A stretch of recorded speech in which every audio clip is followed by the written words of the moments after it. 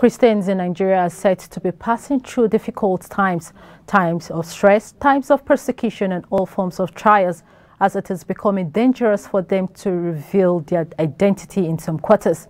This was the assertion of the Bishop of the Diocese of Evo, the Right Reverend Innocent Ordu, during an interview with Nwane Ogechukwu, as he encouraged Christians not to be ashamed of their faith, adding that Christianity is the true faith.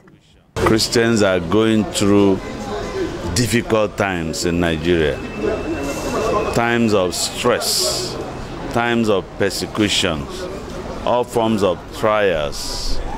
It has gotten to the point where it's gradually becoming unfashionable or frightening, becoming a risk to announce in certain quarters that you are a Christian.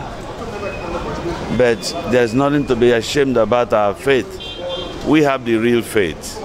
We are God's people, and we must not allow ourselves to be intimidated, to give up our most treasured faith, our most holy faith.